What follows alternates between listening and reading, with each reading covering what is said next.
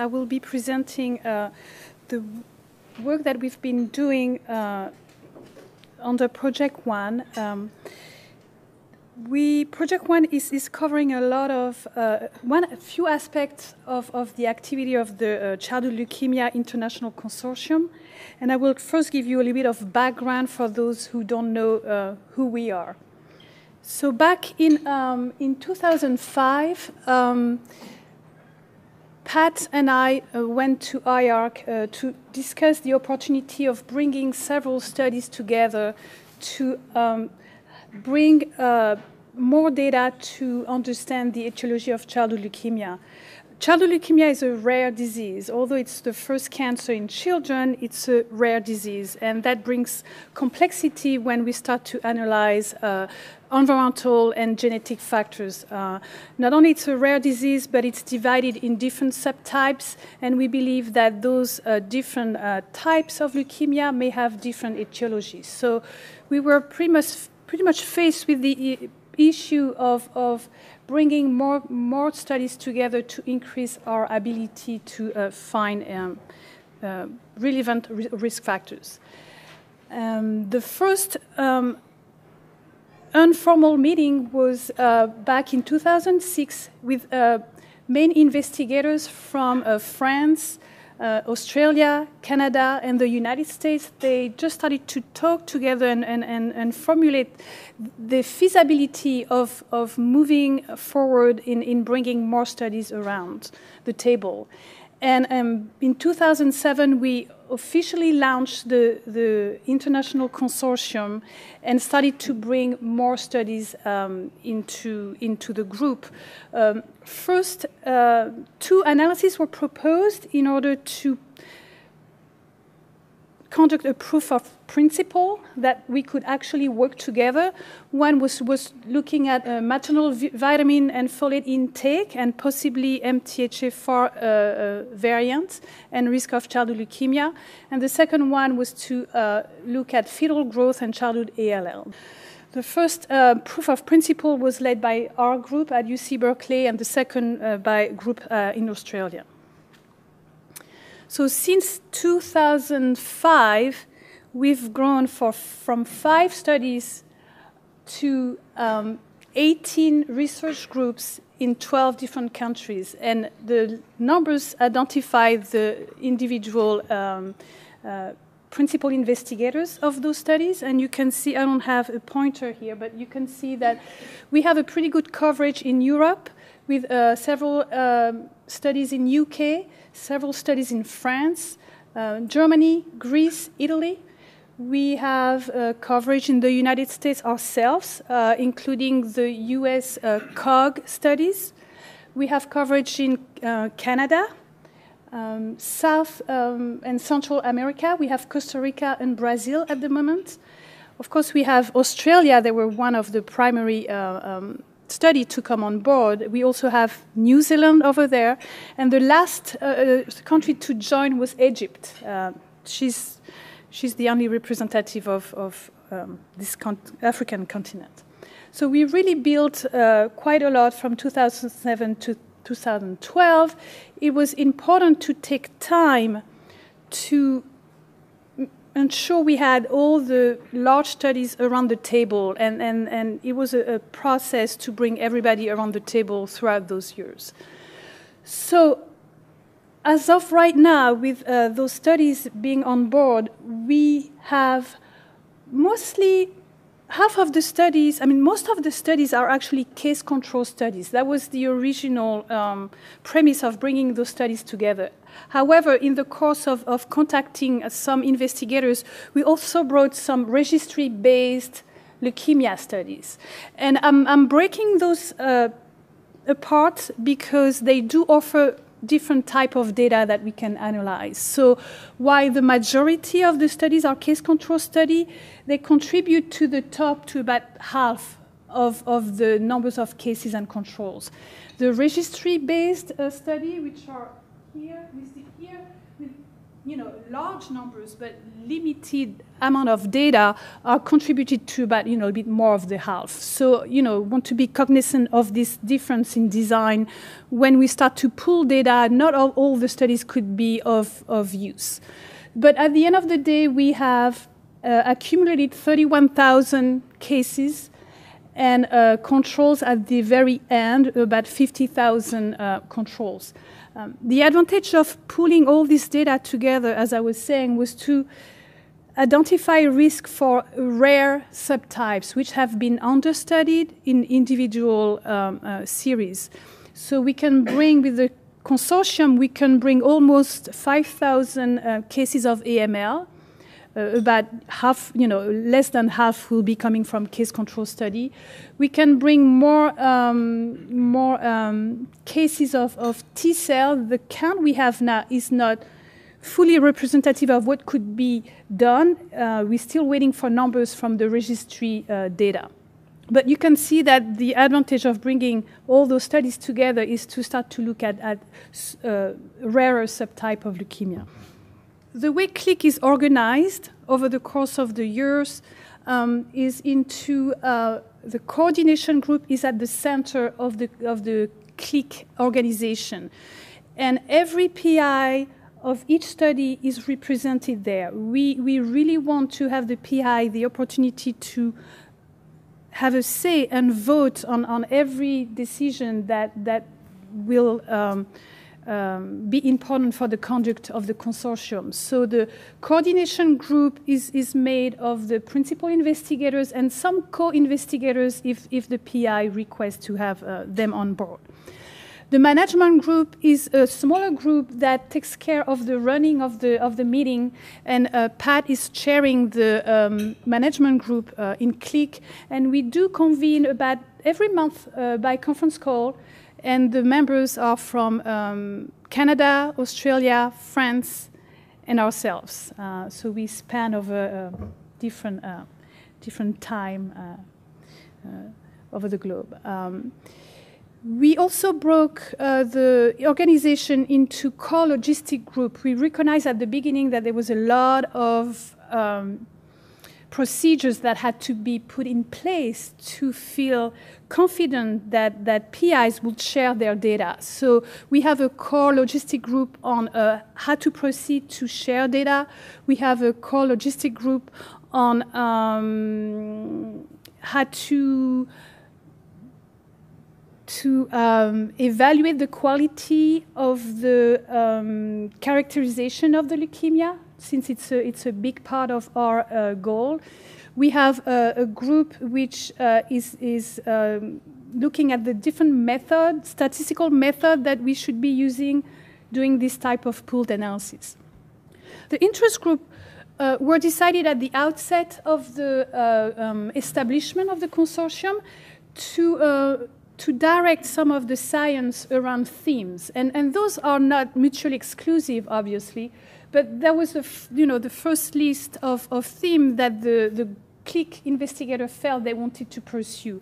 One was to look at more carefully about the risk associated with AML and APL. The second one was around risk factors related to birth characteristics. Environmental exposure was a big common interest across all those studies. Family history, genetics, of course, was a big focus of the consortium. Looking at specificity of risk for infant leukemia, looking at infection and immunity, occupational exposure, and more recently, some investigators in CLIC have wondered, can we actually also look at outcome and survival? So when we propose to do some work under the center, using this ability to work with CLIC investigators, CLIC was well established. We didn't start from scratch when we competed for this center. So we already had a good base in place, and we decided to focus on two risk factors that had been covered quite consistently across the studies and around the globe, which was to look at parental smoking, the risk of parental smoking and childhood ALL and AML, and the risk of, the risk of childhood ALL and AML also in relation to pesticide exposure. So those were the two key risk factors that we picked under this project one in the center to try to move along and be able to look at main factors, main risk for subtypes, and possibly gene environmental analysis. So because it was never meant that all those analyses would be done here at our institution, because we have to share the load of work and the research aspect. We have a system in place where different PIs are showing interest in conducting those analyses. And we want this process to be as fair as possible. So it took us a few years to develop a procedure to request data from other groups and have the agreement from all the PIs and eventually request the data and conduct the analysis. So the center has started, almost 3 years ago, and I wanted to go over some of the activities that we have done over those years. The first one was to go through this process of requesting the data and offering the opportunity to other PIs to take upon those analyses. The second aspect was ourselves to lead one of the analyses, which is looking at parental smoking and childhood AML. And we were the one to lead the effort of requesting the data, harmonizing the data, to conduct the preliminary analysis, to develop overall some quality control procedures, because as you work with somebody else's data, it's very important that you are sure that you are using the data correctly. So we have developed here a lot of procedures to go back and forth with the original PI and share what we have as we move along, to double-check the frequencies, to double-check that our risk estimates are correct. We have 2 or 3 rounds of checking before we feel confident we can pull the data together. So we've run those procedures all over the past years. And of course, we've worked with our statistician to try to understand what are the issues of pooling data from heterogeneous data set and countries. Although we are not conducting all the analysis here at UC Berkeley, we do monitor the progress of the analysis being done outside. So this is part of our regular monthly conference call with the management group. We keep track of all the progress to help the PIs if they have any issues requesting data or analyzing data. We also will have, starting next Monday, we will have actually our annual CLIC meeting, where we, all the PIs will be coming here, and we have allocated 1 full day to have a separate workshop on all these different initiatives, so everybody can be brought up to speed in terms of the progresses. So as of today, I won't be able to give you too much progress on some of the analysis being done outside, because we're going to be meeting next week and have this progress report then. In the meantime, while waiting for data, because that takes long, from the time you have the idea and you get all the data in your database, that can take easily 2 to 3 years. Everybody is usually committed to their own research, and it takes time and diplomacy and patience just to allow people to work with you when it's possible. So it took some time to get data from all those studies. In the meantime, we worked here to compile a publication to describe the consortium, and that paper has been submitted at the Cancer Epidemiology Journal, and this is a nice overview of all the studies that are on board as of today. We also discovered that as we move along really closer to using data and writing papers, that we have to work closely with the PIs to revise the authorship Authorship is a pretty serious issue when you work with a lot of PIs from different studies, and it took us several months, I would say, to really go through all the issues and make sure that everybody felt comfortable with the principle that we are using to establish the ranking of authorships. So this is not really related to science, but at the end of the day, it's part of it. In order to assess how well we could study specific subtypes of childhood leukemia, like the main cytogenetic subtypes of ALL and AML, we felt that it was very important to first conduct a quality control assessment of this type of data. The studies have been going on from as far as from the mid-'80s to currently. So over these years, the ability to characterize subtypes, cytogenetic subtypes of leukemia has changed quite a lot. And most of the time, data were available based on conventional karyotype, and only on the recent years, some studies have applied more elaborated method to characterize those subtypes. So we felt it was very important to go through a thorough survey of the methods that were being used.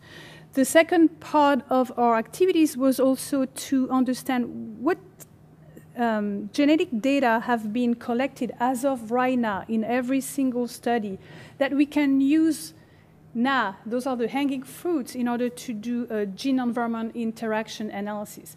Well, that has been a long process as well to get this information from every single study. And as of right now, this survey is still ongoing. We haven't, wrapped up all the details of the inventory right now.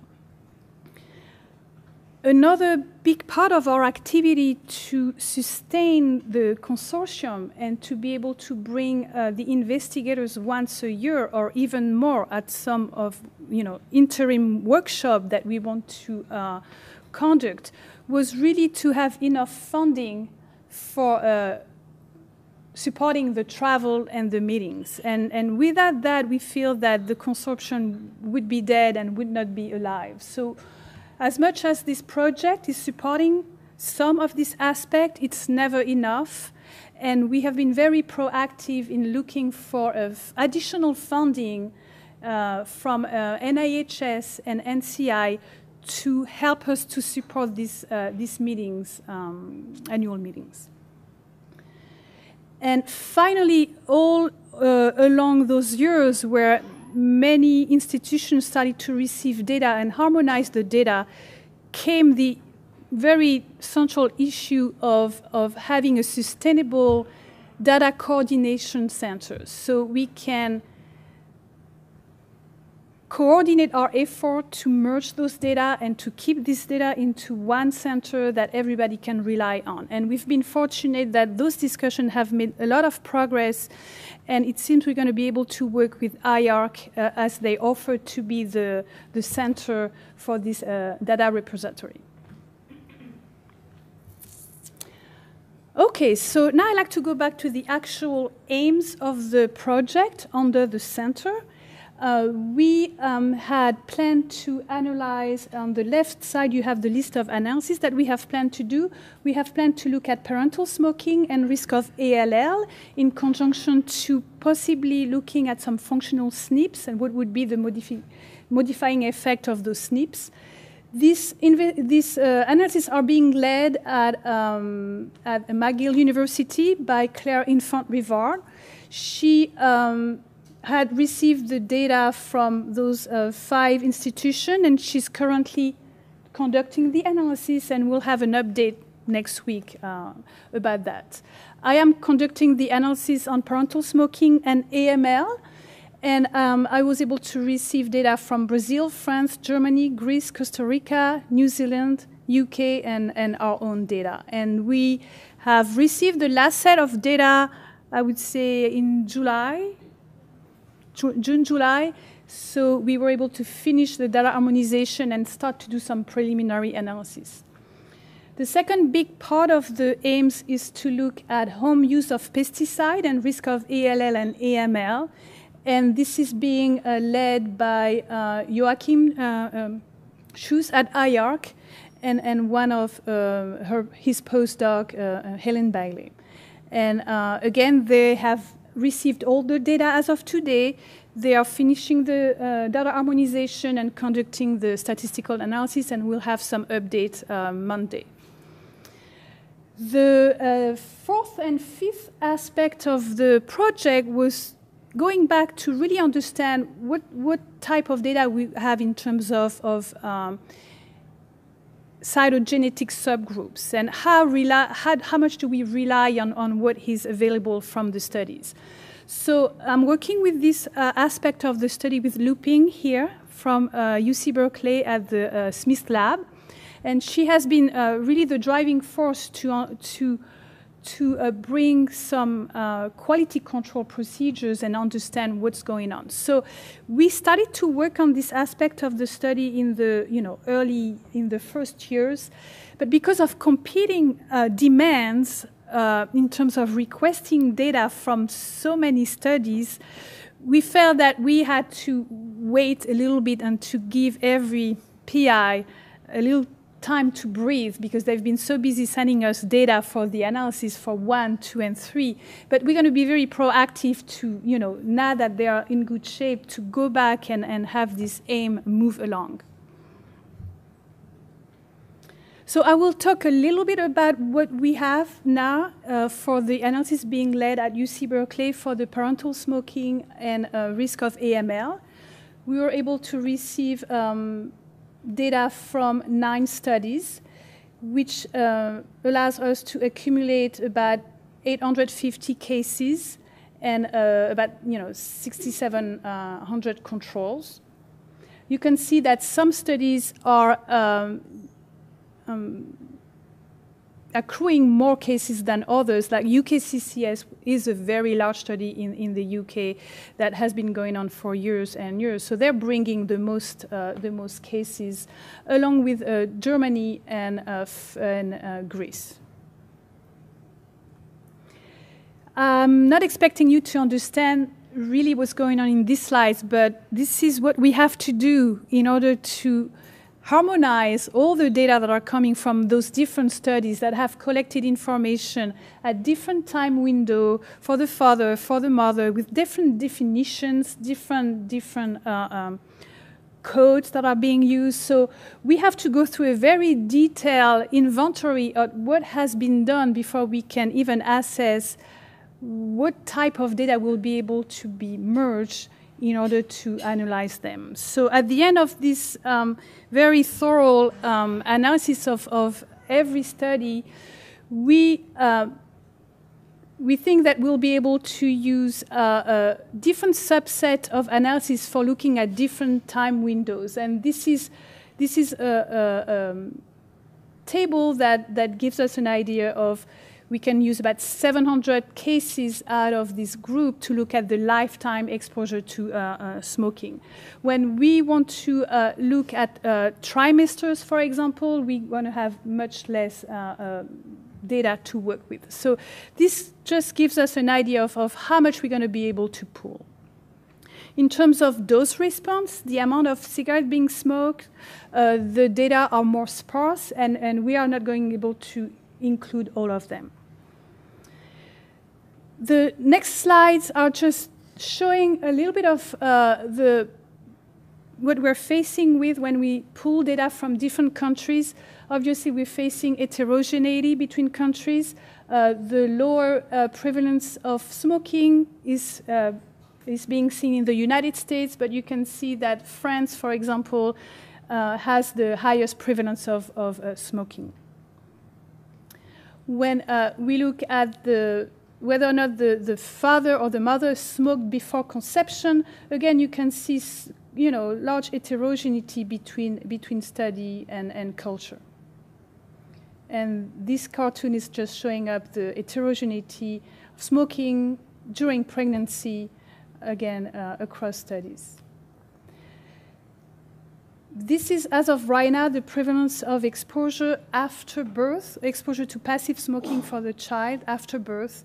And again, this is consistent with what we see in the lowest exposure to smoking would be in the United States, and one of the highest would be in Greece.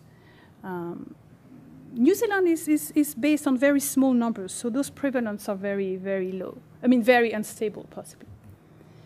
So I'm turning back to the assessment of cytogenetic data within CLIC. This cartoon is a kind of a roadmap for us to go through every step to understand the quality of the data in every single study. So we have conducted the survey as of, right now we have conducted the survey as of, this cartoon.